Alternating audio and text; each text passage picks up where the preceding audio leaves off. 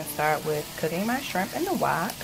I'm actually going to be doing shrimp fried rice as well as my egg rolls, but I might just only show you guys the egg rolls. Not sure yet.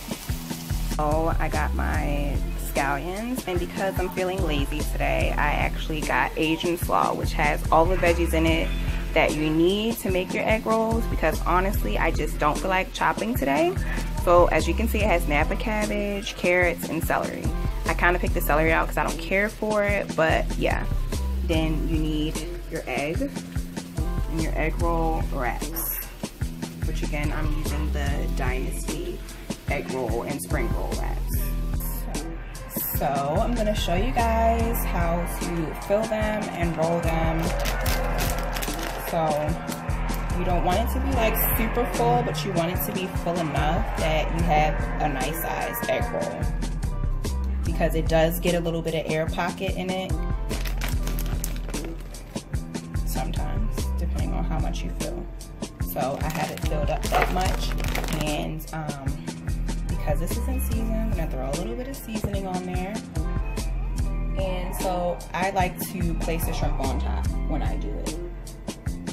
So, you know, maybe like depending on what size shrimp you use, you can do 3 shrimp. I have some pretty nice sized shrimp, and then I have some small ones as well. So I'm gonna throw an extra one on there.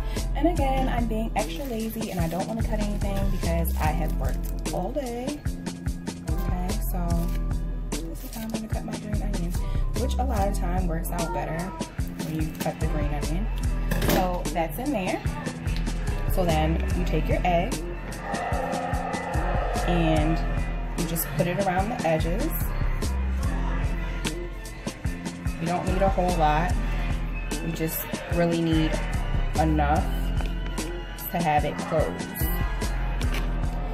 And make sure you get it all around the edges. Okay? You don't necessarily need any on the top part, just on the other parts. So you just fold it over like that. And because I have my egg on here, you just bring it in, fold it, bring the other end in, fold it, and then you make sure everything is in there, and then you just roll it toward you.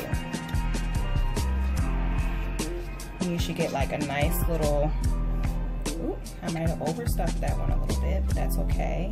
I'm gonna just move the shrimp over because that does happen. And then I'm gonna re-close it, which is a lot better than the first time. And then again, just roll it in. You do have time to redo it if it does come open like that, because you don't really want it open when you're frying, because you don't want things to fall out. So we have the first egg roll. Okay, so I'm gonna finish up. While the egg rolls cook, I'm actually gonna go ahead and start my shrimp fried rice. And since I use some of the same veggies, I'm just gonna put some of that in there. I'm also doing some corn, and I have egg that I'm gonna put in here. It's my rice, because you pre-cook the rice.